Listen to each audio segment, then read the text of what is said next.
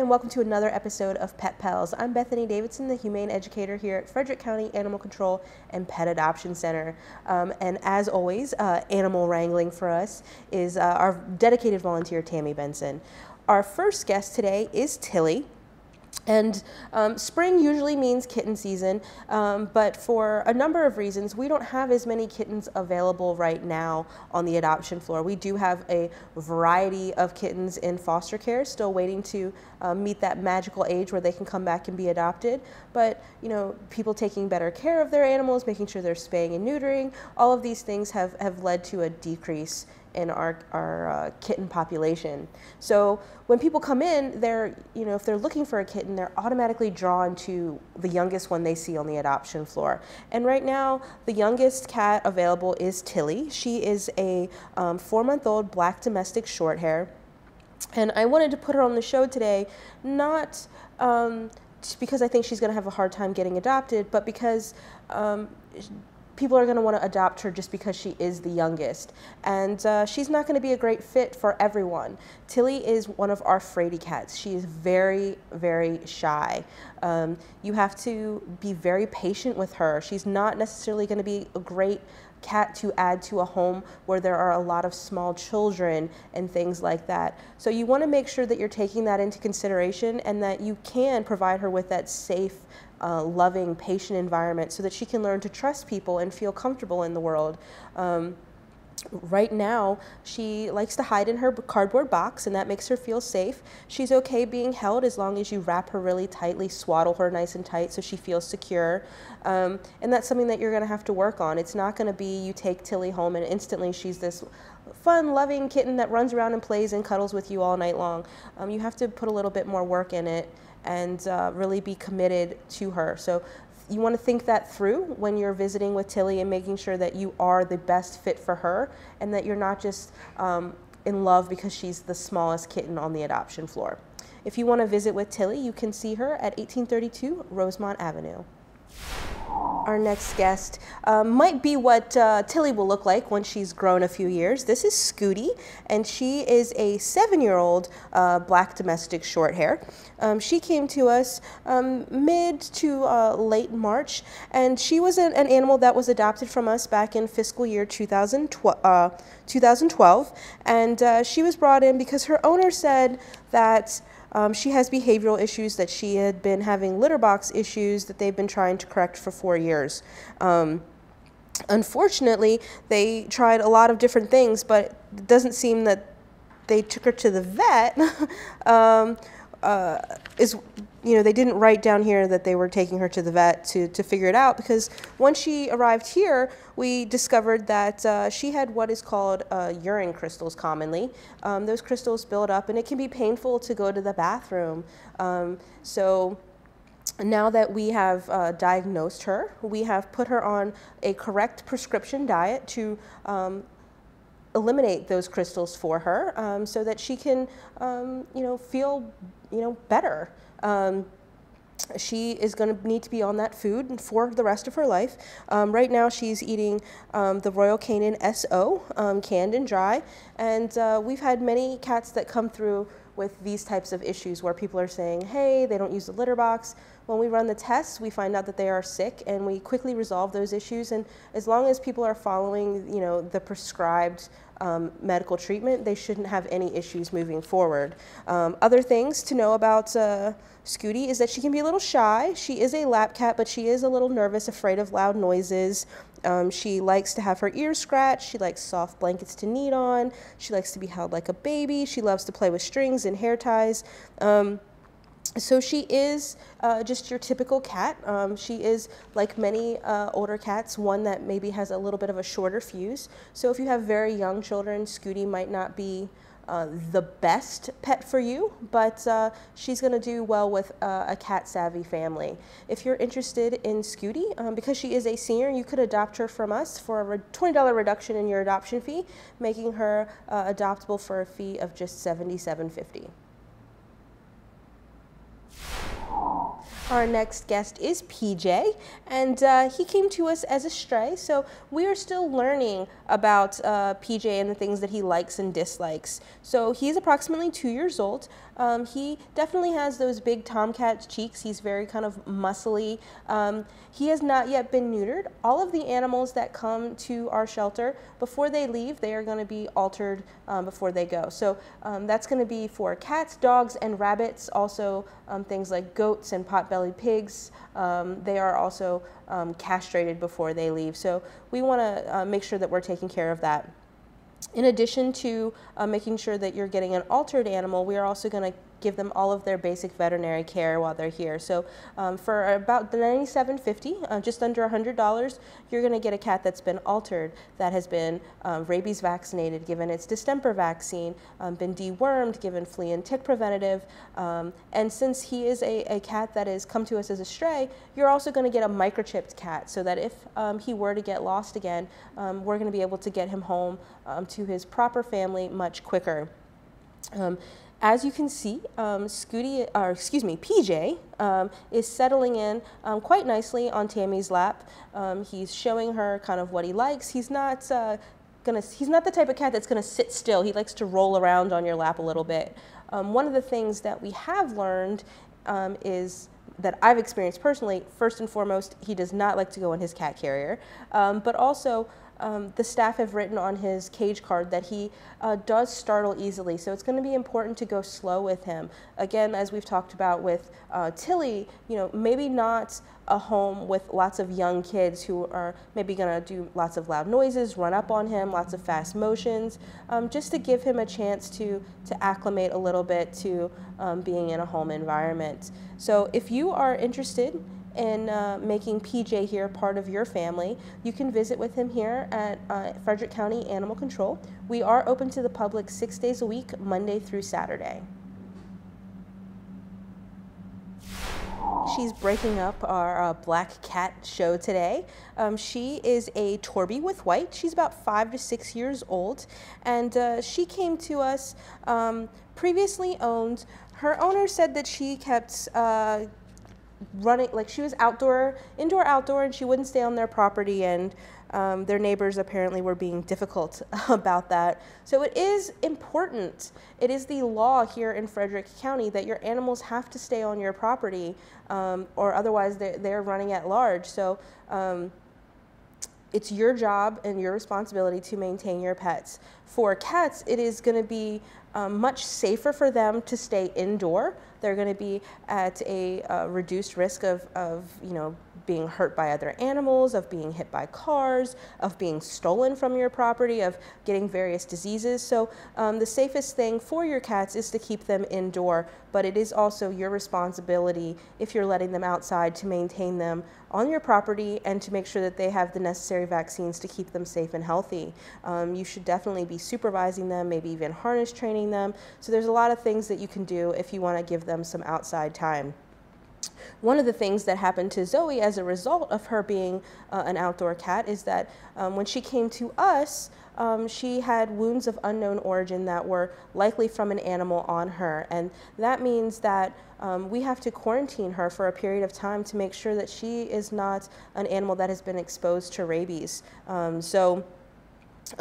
When an animal has not previously been rabies vaccinated, or we have an unknown history with rabies vaccines, that quarantine period is 4 months. But because Zoe had previously been adopted from us, we knew that she had had rabies vaccines in her past, so she only required a 45-day quarantine. So that's something that's a drastic difference between 4 months and 45 days. So it's really important to keep your pets vaccinated and to keep them to keep those records, because in Zoe's situation, it made it so that she was able to have the opportunity to be adopted much quicker, but it's also going to prevent her from getting sick. You don't know if your cat is going to get out. You don't know what's going to happen. You don't know if a bat's going to come into your house. So even if you have an indoor-only pet, it's vitally important to make sure you're getting your animals rabies vaccinated, so that they can be placed in forever homes, much like Zoe now has the opportunity to do. She is looking for a home that definitely adult only, or at the very least older children, because she, like many Torbies, is a little sassy. You can visit her here at Animal Control. Our last cat for this episode is Shamu. He is named Shamu for obvious reasons. He's black and white. When he originally obtained that name, he wasn't as large as he is now. He's since grown into his name. He was adopted from us about a year ago as a kitten, and he came in with 2 litter mates. All of them were adopted out, and Shamu came back mid-March when his owner, who was a veteran, went into a residential PTSD program. So because he was unable to care for Shamu, he brought him back here to us so that we could not only provide care for him in the meantime, but to rehome him so that he has a permanent place. Shamu is color-coded purple because he can be a little opinionated about things. He can also be a little fearful of some loud noises. The toys seem to you know, most cats engage. He seemed to be a little fearful of the noises that the toys were making, but he is still very much a young cat who loves to play. He tries to play with all of the neighboring cats. He sticks his paws out of the cages, and right now he and Manfield are kind of, you know, he has the top bunk and Manfield has the bottom bunk, if you will, and they play with each other like that. So he would likely do very well with another cat to keep him company. He is, as I mentioned, a little bit shy, but he is used to being with other cats. He's playful, friendly. You know, all the cats on the show today would probably just do best with cat-savvy owners who can understand their body language and know when, okay, now it's time to leave the cat alone, let them have a little peace and quiet off to themselves. But they are all good mixes. You know, they're all very playful in their own ways.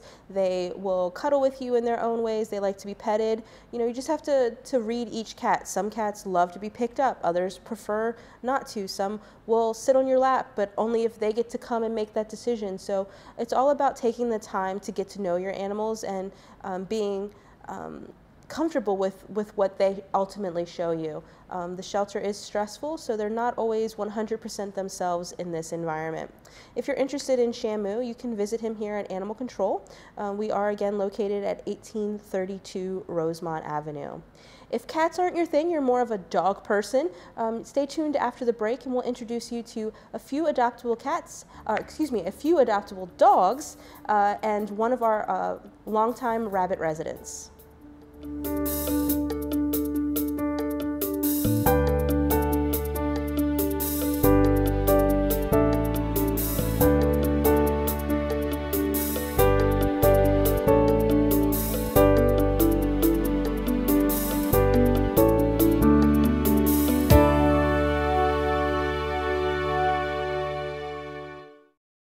The Frederick County Sheriff's Office now offers fingerprinting services 3 days per week, from Tuesday through Thursday. Our goal is to make it more convenient for citizens to have fingerprints taken for employment, licenses, permits, and other important issues like adoption and child care services. The Sheriff's Office will continue to accept credit and debit cards, checks, and money orders as payment for fingerprint fees. Cash is not accepted. For more information, contact the Fingerprint Information Line at 301-600-4058. Catoctin Creek Nature Center is excited to offer field trips year-round for public, private, and homeschooled students from pre-K through high school. A hands-on experience will allow students to discover and explore the wildlife in the Piedmont region of Maryland. Topics will include Catoctin Creek critters, investigating insects, and seasons of change. Having fun, exploring, and educating are the components that make Catoctin Creek Nature Center such an excellent resource for outdoor education. For more information or to schedule a field trip, please call our main office at 301-600-2936 or visit us on the web at www.recreator.com. The Frederick Green Homes Challenge is now online. Visit frederickgreenchallenge.org to sign up for a free account and start saving energy, saving money, and reducing your environmental impact. Learn about actions you can take from small to big, like upgrading your light bulbs, using water-saving devices, or installing a renewable energy system. Add actions to your to-do list, earn points for completing actions, and track your savings, all online. You can even post your story and learn from the experience of others. To get started, visit frederickgreenchallenge.org and click Take the Challenge. Many volunteer opportunities are available on Frederick County boards and commissions, whether the Commission on Aging, Human Relations Commission, the Solid Waste Advisory Committee, Workforce Development Board, or many others. Those desiring to serve must be residents and registered voters of Frederick County. For more information, contact Joyce Grosnickel at 301-600-1102 or by email at fcgboards@frederickcountymd.gov.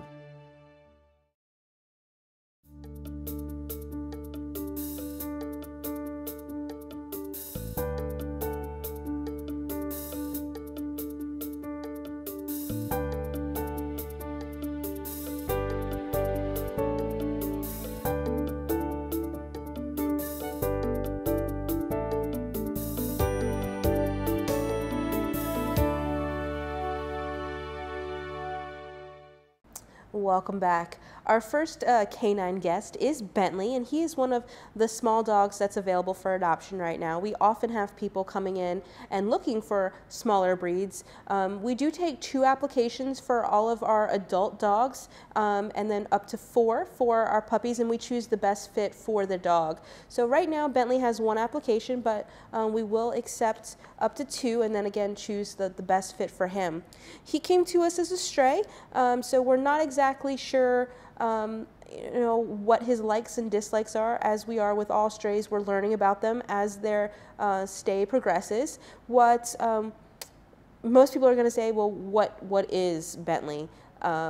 He's a dog, obviously, but breed, we just have him down as a terrier mix because we're not exactly sure, but he definitely has all those terrier tendencies.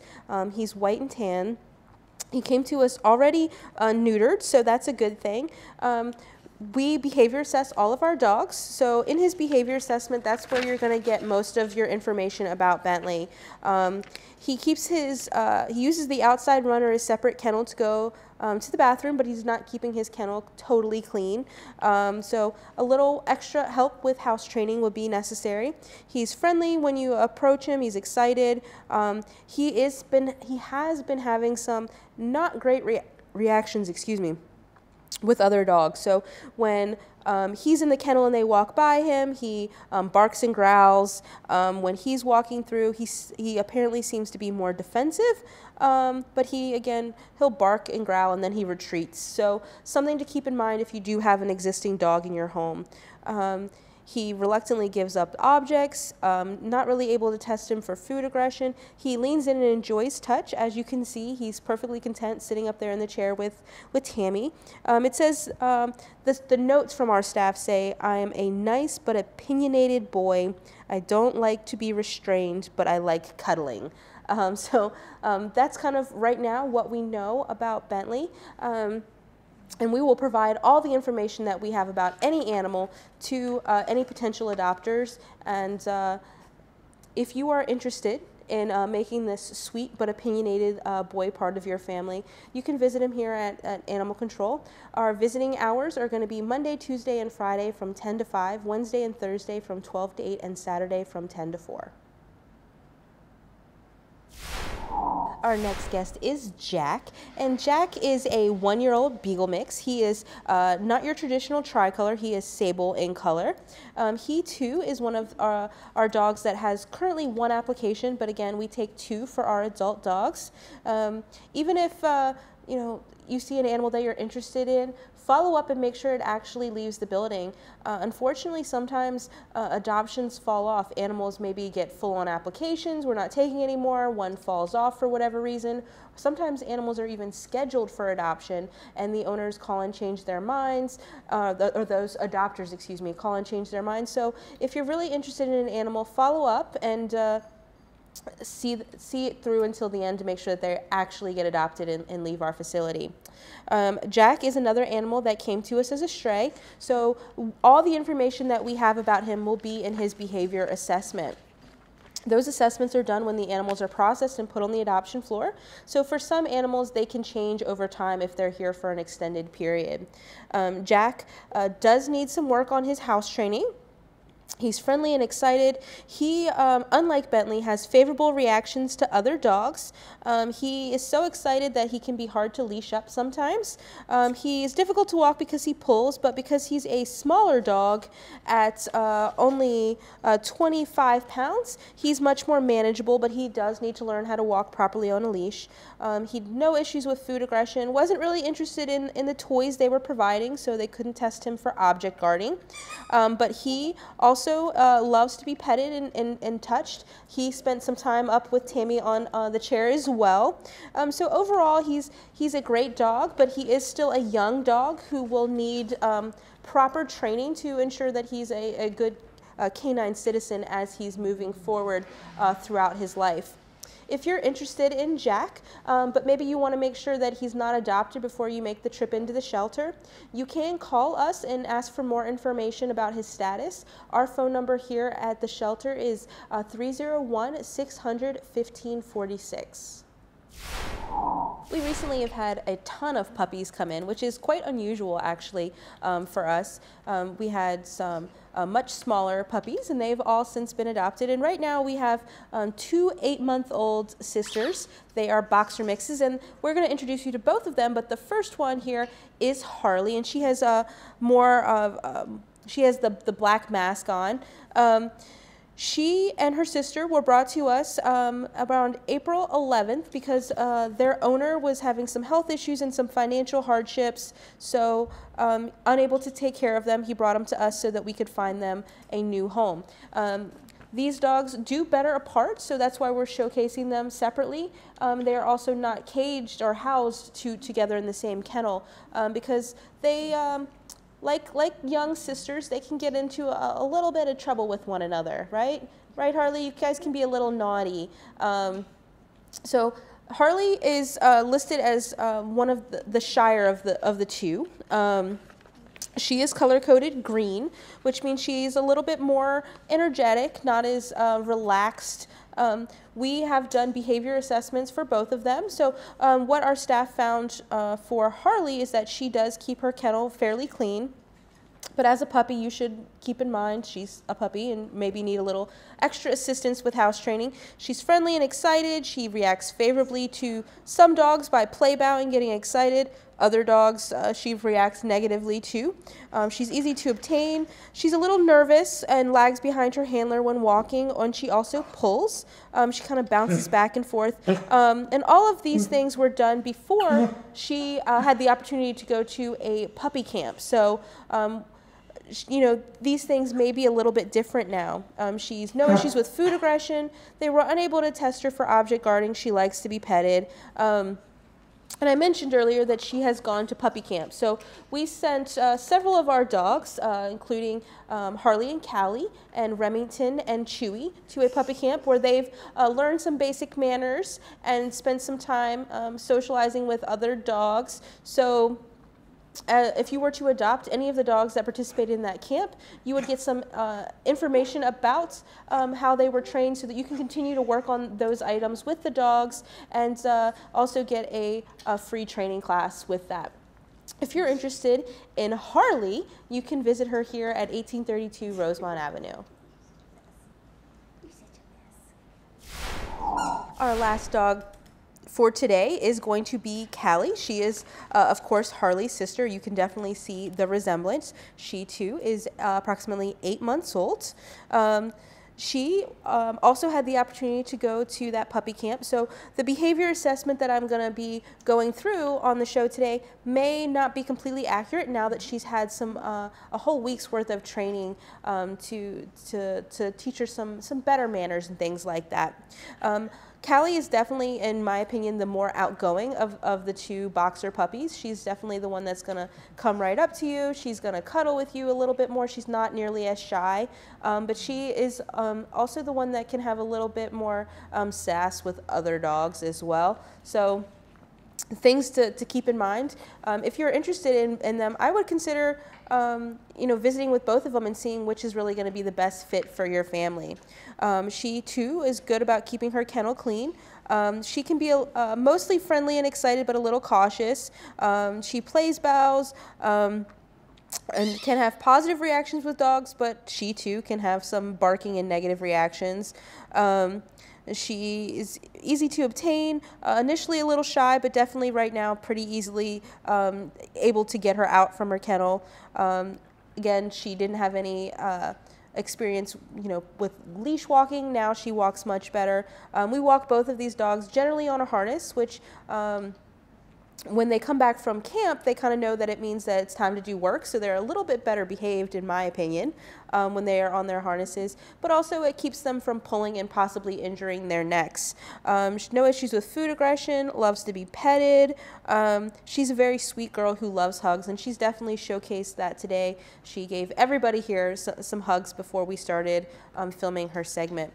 As I mentioned, she and her sister both went to puppy camp, so their packages are going to include things like how to continue their training, that free training class. I believe it's a 7-week class, so definitely something that you want to take advantage of. It's very important to properly train dogs when they're young, like Callie is, so that they don't grow up to be larger and animals that are harder to control. So it's important for not only their behavior and overall safety, but it gives them mental stimulation, it gives them physical stimulation, and it can boost their confidence.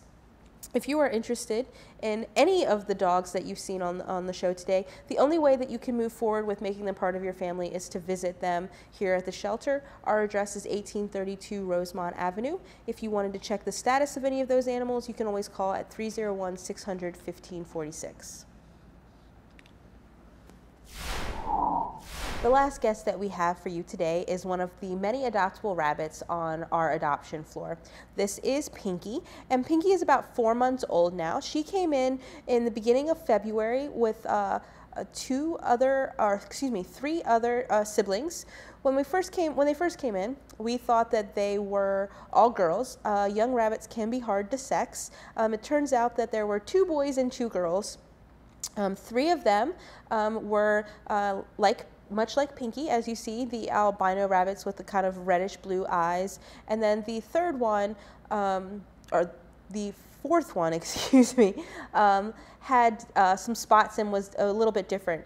He has since been adopted, but the 3 white rabbits are still remaining. So we have Pinky, who is here on the show today, her sister Blinky, and of course their brother Inky. All of the rabbits were named after the ghost in Pac-Man. That's how they got their names.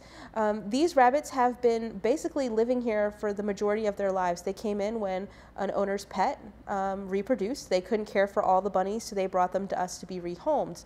Because of that, they have grown up being handled, and they are very used to being handled. They're very affectionate, they're very playful rabbits, they're great bunnies. But unfortunately, because of their albino traits, some people are kind of freaked out, weirded out by them, and I think that's truly the reason why they haven't been adopted.